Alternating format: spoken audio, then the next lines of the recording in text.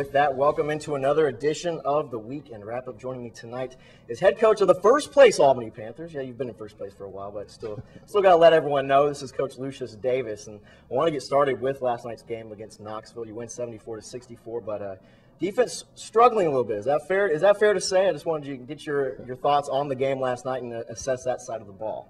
Yeah, I mean, you have to give them credit. You know, they came in, they watched film on us, and they ran some formation that gives us problems.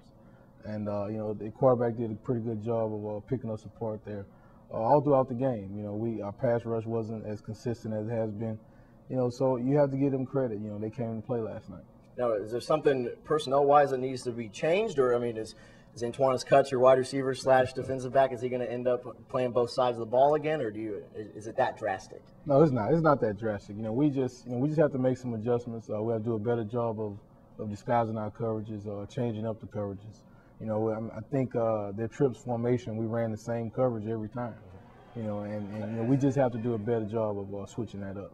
I want to get started talking about the next 2 weeks. This is the final 2 weeks of the regular season, and you got a tough road to close out the season with Columbus and Richmond. What can you learn about this team from those final 2 games?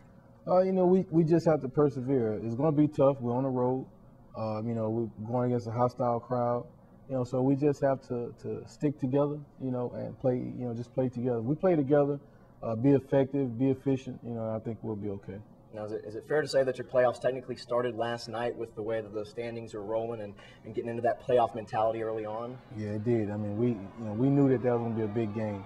You know, they're not the same team that we played early in the season, so we knew it would be tough. You know, so you know, our mindset going into these last 3 games are, you know, all 3 games are playoff games. Mm-hmm. And if we lose, we go home. So that's the mentality that we have going into these last couple games. Now, looking at this team, you've played 10 games now in the regular season. I want to get your thoughts. You've been here for 3 years now. Looking at last year's team and looking at the team you have right now, if those 2 teams had to play each other, who would win that game in your opinion? Last year. I think last year would win easily. You know, last year around this time, you know, we were clicking all cylinders, offense, defense, and special teams. This year, we just been up and down. I mean, you know, on offense, you know, we hadn't been as efficient. Cecil hasn't been on top of his game like he's been in the past. But I think last year's team would win kind of easily. Has it been tougher to coach this group, I guess, without the chip on their shoulder? You know, you win the championship last year, or was it tougher to get to the pinnacle of the league? I think it was tougher to get where we got last year. I think that was the toughest.